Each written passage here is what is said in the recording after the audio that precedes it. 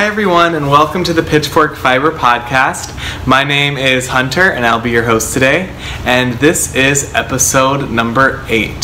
So thank you so much for joining us again if you are coming back to watch this podcast. If you're new, thank you so much for coming and checking me out. I hope you like what you see and hear. And if you would like to see more, make sure you subscribe and like this video so you can see more to come. If you have been watching previously, this was supposedly supposed to be the last time I podcasted. Last episode was the last time I was supposed to podcast in this location here in Phoenix, Arizona.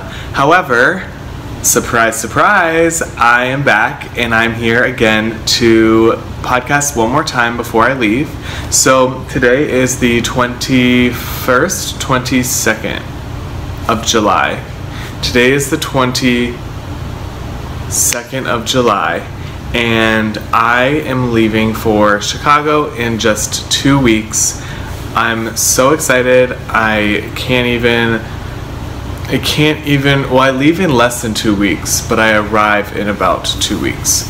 I'm so excited to be moving to where I'll be starting grad school in Chicago, and I'm just there's a lot going on, but I'll talk about that later because as you know, there's a lot of things that are going on, and I like to chat about that towards the end. But first, I want to start off with what I have been making, etc. And surprise, I have a finished object. I'm very, very, very excited because this has taken me many months. A little bit more than half of a year. So maybe like about 7 months, because I started this project right around the new year, the end of December of 2016. So this has been a work in progress, but it's a really large project. So this is the Shockwave shawl. I'm going to talk about it and then I'll show you. This is the Shockwave shawl. It's a large striped but also kind of faded shawl that's kind of like a giant scarf. It's just really wide and it's really long. So some backstory. When I was looking at this, I saw this on Instagram, and it's Hedgehog Fibers, the dyer. I forget her name, but she is the designer of this pattern, and I saw it on her Instagram and I was like, that is so awesome. Knowing that I'll be possibly moving to the colder weather from Arizona, I was like, I want this. And I saw it in a lot of photos, and it just looked cool with every color. And so while I was in Chicago a year ago, I had bought a couple skeins of yarn that I knew I wanted to make into like one giant piece. And so many of you have heard the story before. However, I have made a scarf or shawl out of all of my Chicago yarns, and so each one reminds me of something. And I talked about this in last episode. I don't necessarily know all of their colorway names, just because through moving and being in different places, I don't really remember necessarily. However, I have it. It turned out ginormous. On Ravelry, after looking at people's notes, that was a theme that they were saying that it grows, almost double, and I did not plan on blocking it aggressively at all. Like, I wasn't even going to pin it. I was just going to soak it and like lay it out to dry. And so I thought, oh, it won't grow too giant. Boy, was I wrong. This Shockwave shawl, I measured it and it is exactly 120 inches long. That is 10 feet long. 10 feet. It is 10 feet long. Okay, I'm just gonna show you. So here it is. Like, this is a blanket. It's folded many times. It looks so nice folded up. And it smells unbelievably. I have some Tuft Woolens. If you don't know Tuft Woolens, follow them on Instagram. I'll put a link right here. Tuft Woolens is a woman. She dies. She makes soaps and different types of kind of product from Columbus, Ohio, and that's where I am originally from. And so I don't even remember. I think it was Molly from the Homespun House podcast and yarns. I saw her, I was watching hers, and I saw that she uses Tuft Woolens sock wash, or it's like a bar of soap, and that's what she uses rather than necessarily like wool wash.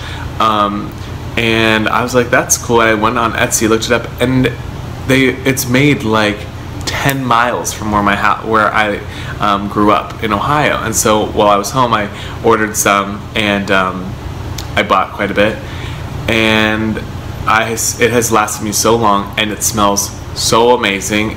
I got a sampler pack so I could test like little small ones, and they're amazing. So this smells like so nice. It smells so nice, and these colors are so great. So this is the first color, and this one reminds me of Monet, lily pads, and the different beautiful paintings of him. And so that reminds me of my time at the Art Institute of Chicago. And then I'm just gonna unravel this. So I blocked it, and it blocked, I mean, the definition, it blocked perfectly. I mean, I didn't pin this or anything. It blocked perfectly. I'm so happy with the way it came out. But okay, we start with, it's huge. So I'm going to get ready to stand up because this is gonna be, okay. So I wove the ends in, but I haven't like snipped them yet. I just have to snip them. I wove them in, blocked it, and then I just have to trim them. But I'm showing this to you backwards. So here, this is, I love the detail of the end, how it, with the I-cord bind off, and it has, like as I showed you before, it's like angled with the increases and decreases, so it isn't just straight across. So we go from this beautiful color, striping in with this beautiful Madeline Tosh, and this really beautiful yellow color. I think this is the Candlewick colorway. Might be mistaken, but I believe it is. So I striped it there, and you can see like the striping comes out unbelievably when you block it. It didn't come out this beautiful, like it was beautiful, but you couldn't tell the definition of the lines until you block it, and so it really evens out, and you can see how crisp those lines are, and the yarn overs, the yarn overs are beautiful. So we go into this, and then we're fading into the Madeline Tosh Yoko colorway, which I bought from Nina Chicago, which is a beautiful yarn store in Wicker Park. So now we're getting into this really pretty, I mean, so nice. And I chose the yellow after I chose this beautiful speckled Madeline Tosh, so that was kind of like, I liked bringing out the yellows in this color. So we have this gorgeous stripe effect, and then we're going into just the Yoko colorway, which is this really nice speckle with lots of colors. You can see it's just really beautiful. And then we're fading into, I'm not sure what this was, I don't remember, but it's a really deep brown, rich, very rich in color. It's kind of gray, chocolatey, dog hair. And just really, these colors are really true. And then all the way down to the really nice detail at the bottom where we have the really cool decrease. So it's kind of angled. But I'm going to show you with my Wingspan,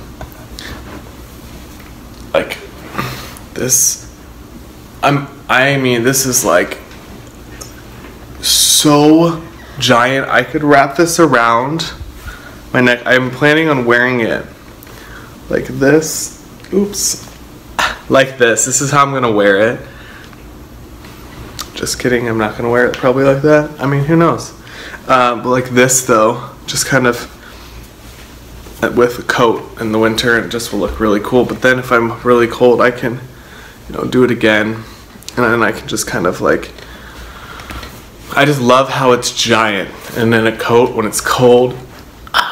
So excited. So this, I really like this. I'm so happy for it to be done, to be honest, because I liked, it kept, the color changing and striping really kept you going. And it's only a two, like a two, it's a free pattern, but it's only a 2-row repeat. So it's not hard, I mean, it's not hard to know if you've made a mistake either, because you have all these decreases that line up and increases, so you know if you're off, which is really nice, because there was a couple times that I yarn over it in the wrong spots, and then I would try to go back and fix it, and then I just ended up having to rip it out because I wasn't paying attention. But even with that, I only did that out of all of 10 feet of this. I did that maybe only 1 or 2 times, but I'm really happy with the way this turned out. It blocked so well. It was really nice before, but it blocked so well. And so people who don't really block things, like, you need to block things, because it's makes such a difference. I'm sweating, like this is so hot, but even folded in half, like I'll fold this in half real quick. Sorry, there's so much fibery stuff on my nose that it's itchy.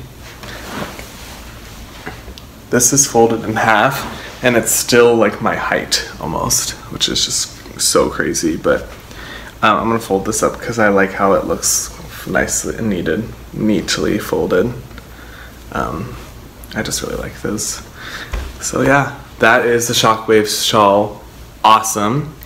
So that was my finished object, and that's my first finished object in I don't even know, in so many weeks, months even, because this was a 4-skein project, and it was over 1,600 yards of fingering weight, which took quite a while. So that's done. I'll show you my next thing that so these next 2 objects that I've been working on are works in progress, and you've not seen them yet. If you follow me on Instagram, Pitchfork Fiber, at Pitchfork Fiber, on Instagram, you will have seen some acquisitions. So I was talking about it in my last podcast, but I finally got them in the mail on like a day or 2 after I had podcasted, and I thought about just like quickly making a little video of what I had, just of the skeins and hanks still, but then I was like, I really want to cast it on, so I just did.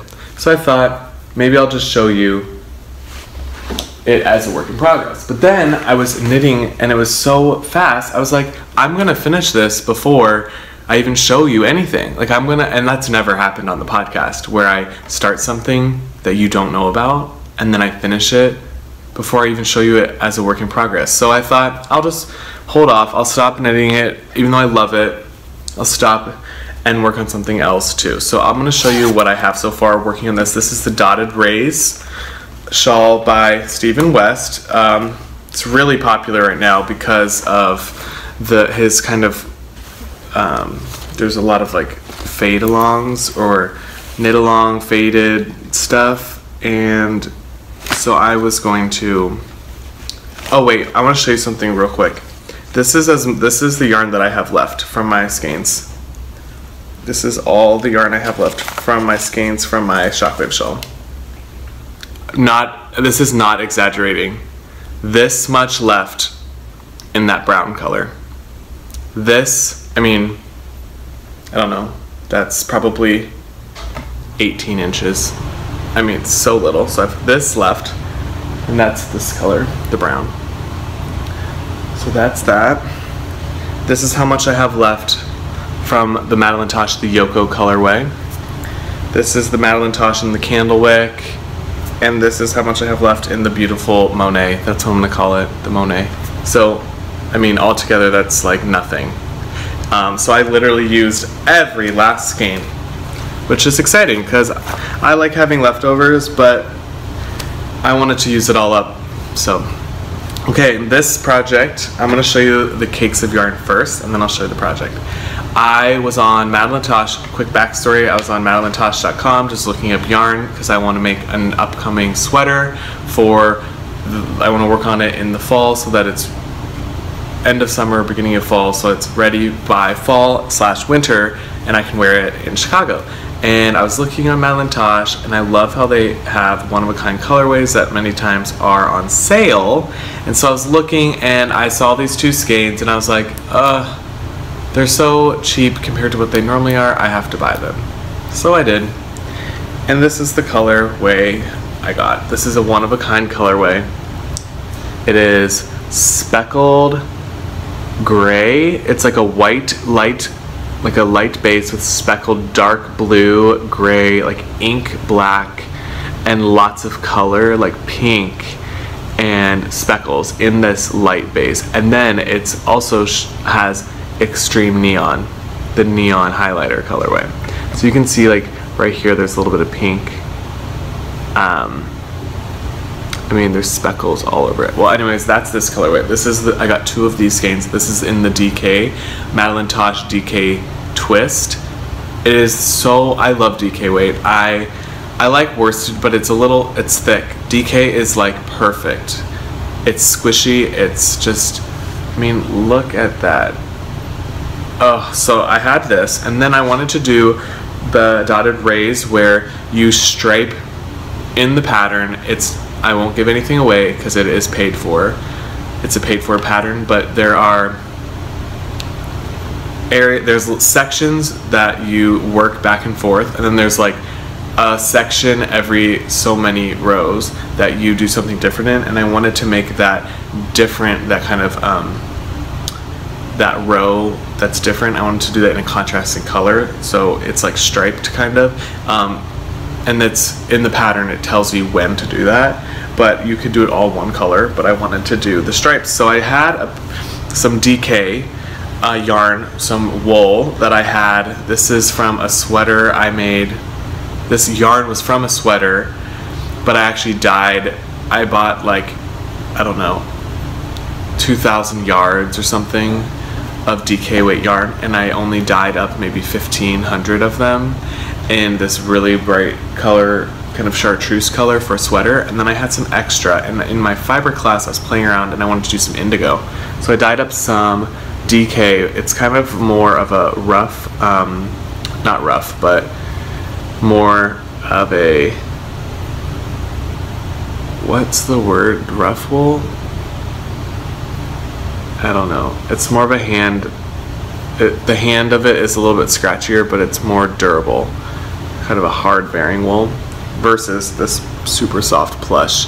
But anyways, this is in indigo, and I dyed this myself in an indigo vat, and it's really pretty. This is the color. It's really deep. I mean, a deep indigo, beautiful, and together they look just absolutely amazing. Well, I started out, I'm going to show you first, and then you can see. Now, I don't have a very long cord, so it's going to be a little scrunched, but you'll get the picture, I guess. This is where you start kind of over here, and then you work out like this, and so it's, oh my goodness, let me make sure nothing's falling off the needles. Okay, so yeah, look at those colors. I mean, this is so bright, and it's really long.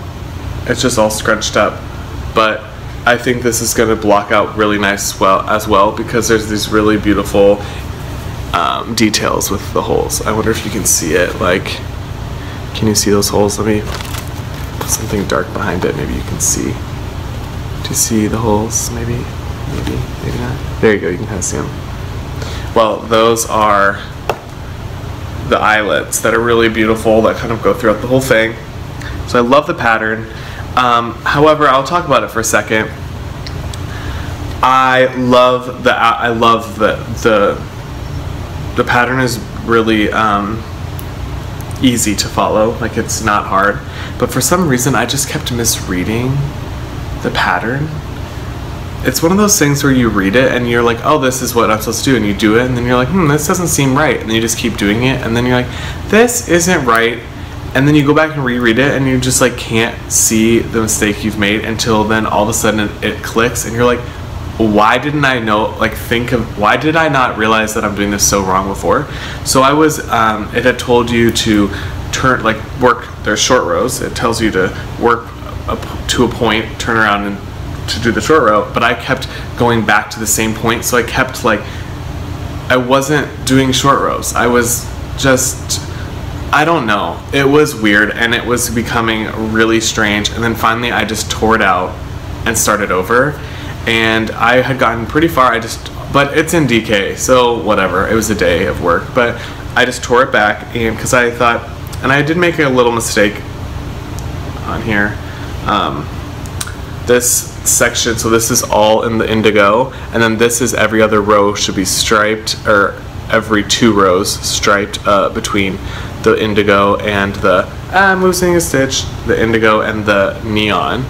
But down here I kind of screwed up, it doesn't go every other, there's some spots down here. I mean, you can see right here, this neon is in the blue section.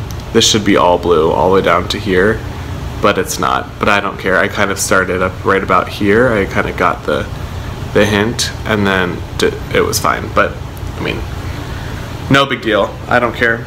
It's still really awesome. That's just a really tiny detail. But I don't know how big I want to make this, because I have this much more. But I feel like once this is blocked, if I do block this a little bit, more than just soaking it, if I do kind of block it so you can see these eyelet details, it's gonna block pretty big. And I don't want, because this is a DK, if it's super giant, it's gonna be it's going to end up being like a blanket on my neck. So I thought maybe just not use all of this, and then I can use this for a brioche hat or something, or a hat. I don't know. But then I wanted to talk about this too, because I dyed this myself and I love the color, and I think it really plays off of the kind of blue ink spots in this, the kind of that blue, it pulls the blue out, which I think is a great, because if you know color theory, yellow, the complementary color to yellow is actually purple, and orange is to blue. However, with such a bright yellow, and this is an indigo, so it has those kind of deep blue, it still is close enough to be a really opposite color on the color wheel, and it really pulls out all of those really lovely colors. So I don't know, we'll see how this turns out. However, I dyed this in, I think I did 4 or 5 dips in indigo. So if you don't know about indigo, indigo is not like normal dye. When dyeing something like this, they are using acid dyes, and it's used with heat. So in any type of dyeing of wool, you have to use some sort of heat to expand the fiber. The fiber is expanded, and then it allows the dye to kind of soak in. And so with this, it is with a process that's not like indigo, which is a natural kind of dye.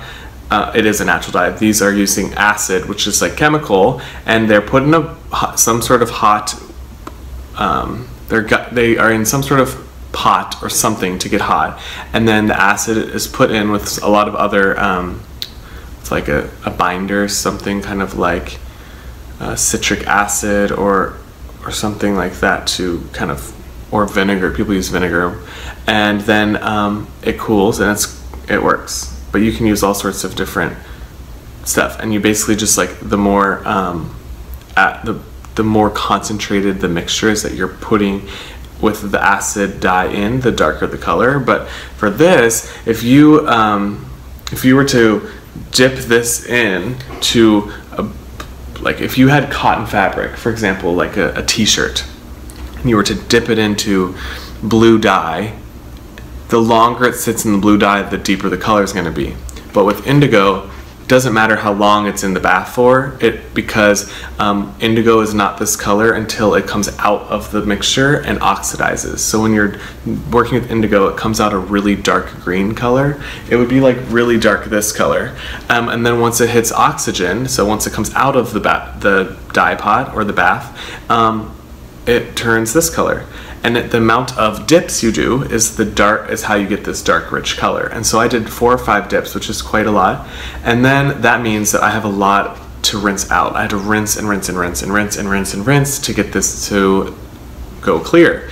Well, I started to work with it, and as I was, like, you can even see just from handling this, my fingers are turning kind of blue. Do you see my fingertips? Like, they're kind of blue. That's not poor circulation, that's from this. So when I was working with this, I was like, oh goodness, this is blue. If I wear it with like something like this, it's gonna get on this, and it's gonna turn blue. So I re-skeined this into a hank, and then I washed it really, really well, and then I took it out, and not a lot came out. And so it's kind of annoying because I washed it really good and it didn't bleed a whole lot, but it's rubbing off on my fingers. So it's kind of annoying. However, I do think because it's not used it's used pretty sporadically, it won't rub off. I'll just have to be careful about this section right here, but I think that will be fine. So, because it's the end, this is the part that will be mostly touching my neck and my shirt, so it should be cool. But yeah, this is awesome, and I'm so excited. I'll keep you updated with how big I make it and everything, but I'm excited for that. This has taken like no time at all. So, oh my goodness, I've been talking for so long. Okay, let's move on to the next object. And because I was wanting to kind of hold off on this to show you guys, I picked up a project that I have worked on for years. I think I started this in 2013, because I remember I was living in a certain place, and I started it then. So I started it then, and I wanted to make an Afghan. So before I got into knitting a lot, I crocheted often because it went so much faster. Like, I was very intimidated with knitting large things or like a blanket or something because it would take forever. I mean, it would take forever, and you would need like a cord this long. I mean, it just would take forever. So I took up crocheting, and I had been crocheting since I was quite little, but it just was easier for me, and I could go really fast, and it would go much quicker. Well, once I got more efficient with knitting, I realized that I liked the look of knit way more than crochet. But I had started this Afghan in my school colors of maroon and gold, and I wanted this for my, like, just for my bed or something when I was in college. And so I started it, and then I just like never really wanted to work on it because I got more into knitting, and I just put it away. And so I was looking through some of my old projects, and I was like, hey, I could pull this out again because I wanted to work on something.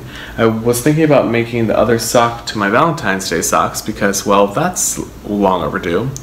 However, I can't find my sock needles, my Carbons US size ones. I don't know where they are. I knew where they were at my old place. I moved. Now I don't know where they are, so I have to just wait until I move again to find them. I don't know. We'll figure it out. But I have this, and I did almost 1.5 stripes since I picked this up last. So we start off with black. So we just have like and this is just double crochet. So we have black, and then we move into the maroon, and then into the gold, and then into the gray. So it's just stripes right now. Because it's pretty wide. Oh, there goes my hook. Because I wanted this for my bed, I wanted it to be pretty big. And so I just kind of thought, oh, I'll work on it every here and every once in a while. So I have this right now to here, and I have run out of gray so far. So I don't know if I'm going to just stop and leave it with a shorter stripe. But I also thought it'd be really cool to then do like some stripes of the granny square stripes. So right now it's just the double crochet back and forth. I'll show you in the yellow, it might be easier to see.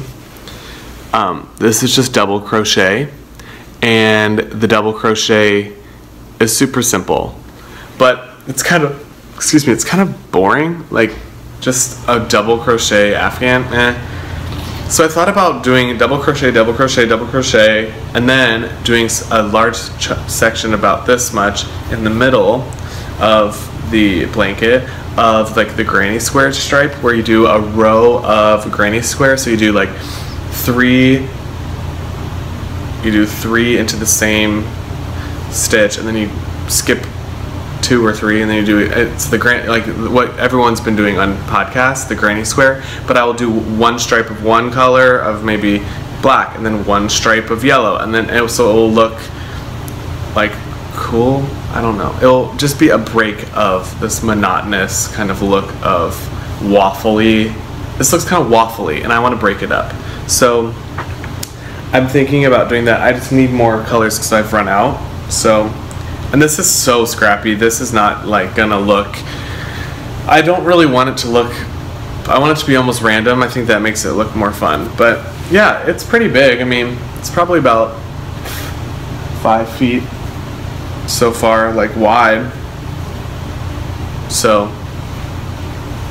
yeah, but I mean I want it to be pretty big, because I'll either put it on my couch or something when or on my bed, or just kind of use it as a spare blanket or something, but something just to work on. I was watching movies, and the other day I was watching Divergent, which is such a good movie. Like, I read the book and I really like it. Anyways, that's that. So right now, that's all I've been working on. That took a really long time, and that was a lot of talking. I'm so sorry. But yeah, that's what I've been working on. I have a couple of other things that I want to work on. If you watched my last video, go check that out. You'll get to hear a little bit more about some of the projects I want to work on.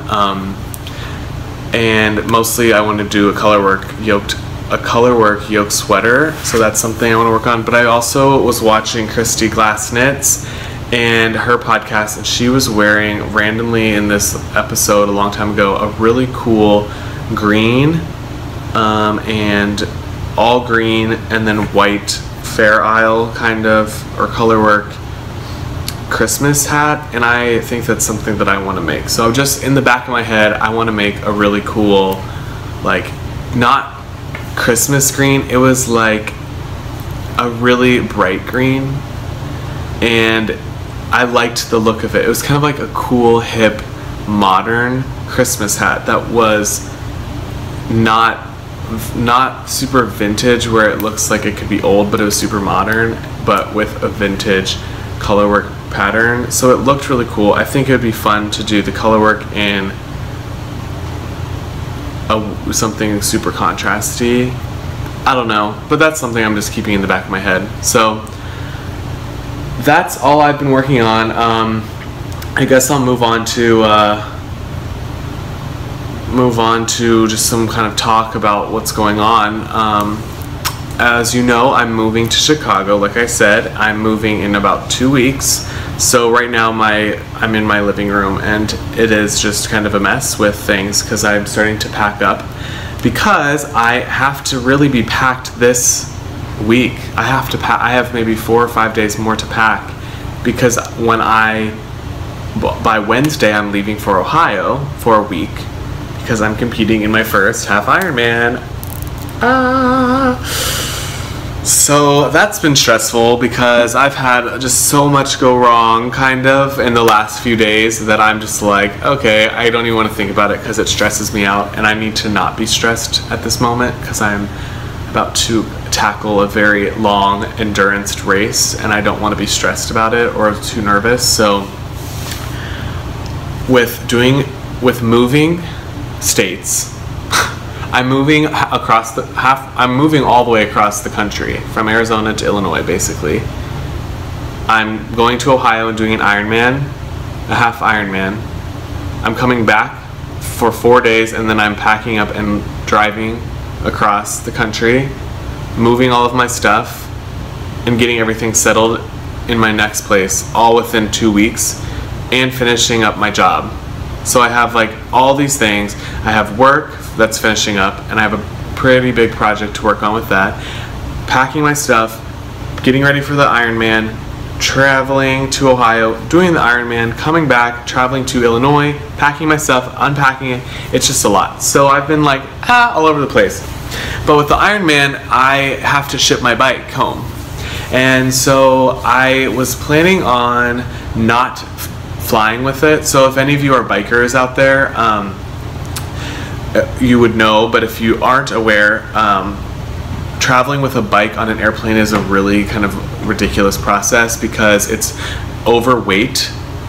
Most of the time, your bike, when you pack it and everything, it becomes overweight. And if you don't pack, and that's if you pack it in like a case or something, like a hard case you buy at a store, they're like $900, plus they're like 30 pounds, and then with your bike in it, it becomes overweight. So it's overweight, plus it's oversized, so it costs about $75 oversized baggage fee, plus another like $50 to $100 for overweight. I mean, it's ridiculous. So it could be like $200 one way to ship your bike on an airplane. Plus, it's just the way that those handlers handle packages. I don't want my expensive bike, you know, being just tossed into a plane. So I found this company called Bike Flights, which ships via ground transportation through a carrier, and this one is FedEx. And I just pack up my bike in a box, and I then have it outside my house, and then they go pick it up and they ship it to my next location. So I did that, and I was supposed to have it shipped on Friday, yesterday, and I spent all day Thursday basically, like, because you can't just put a bike in a box. Like, I have to take the entire thing apart. So I had to take the handlebars off, I had to take the rear derailleur off, my wheels off, I had to take my pedals off, and we had to pack everything so well to put it in a cardboard box that's only this one's only 8 inches wide, and then pretty big. So this right here is the box, actually. If you can see it. You can't, I don't know if you can really see it, but this is the box. It's not very, my whole bike is inside of this.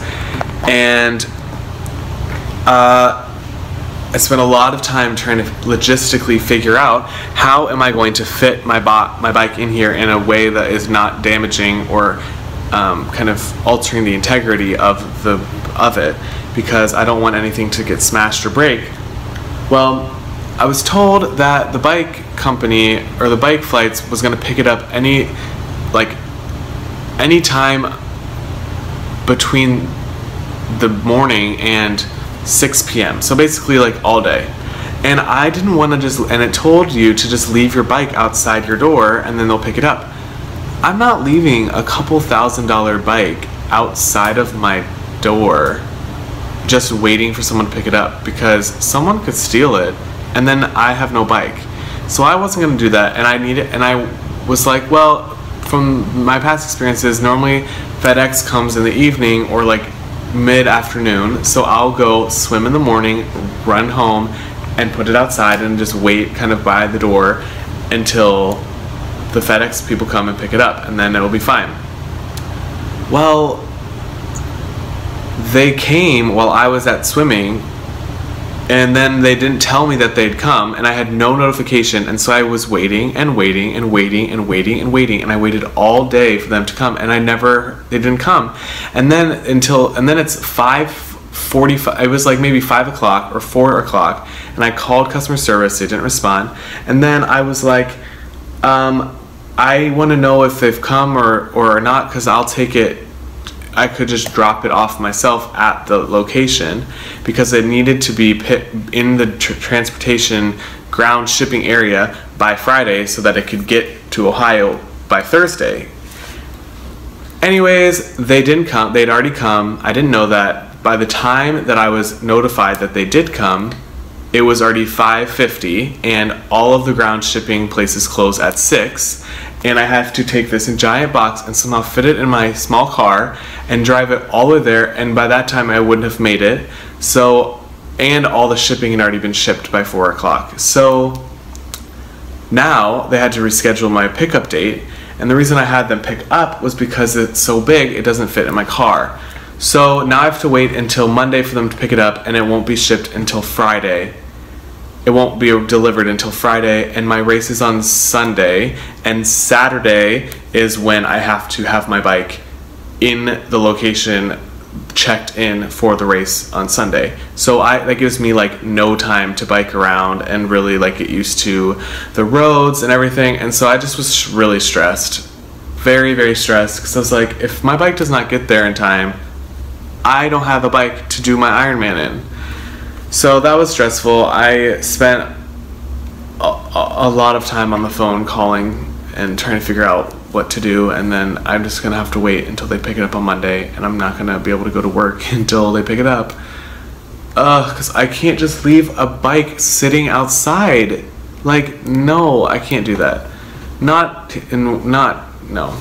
So that's annoying, but it's gonna be fine. I've just told myself it's gonna be fine. That just means that I have to make sure I use my time wisely when I get to Ohio, with like making sure that I can put my bike back together and it's like safe, because I don't want to be riding down the road biking and then like something flies off because I didn't put it on properly, put it back together. So oh well. So that was stressful. That was my yesterday, and along with that there's been like crazy monsoons in the evenings here in Arizona.